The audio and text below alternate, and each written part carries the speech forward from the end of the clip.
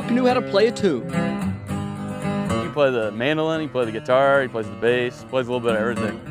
He was more than just a talented musician. He was also a former professional baseball player and head baseball coach at Avila. He could talk to anybody, make anybody laugh. Shortly after Thanksgiving, the 46-year-old coach, nearly in perfect health, caught COVID. He died less than a month later. It was always kind of the idea of, well, if anybody can fight this, it's definitely Coach Kronk. His family still in shock. His team trying to understand why someone so young and so healthy lost his battle with COVID. We just don't know how it's going to affect anybody. Kronk was also the school's assistant athletic director and led the Eagles to more than 250 victories. He was a very healthy guy. I mean, he's worked out every single day. Coach spent 11 years here at Avila with the Eagles. His assistants say the difficult part now becomes talking to the team about moving on without him.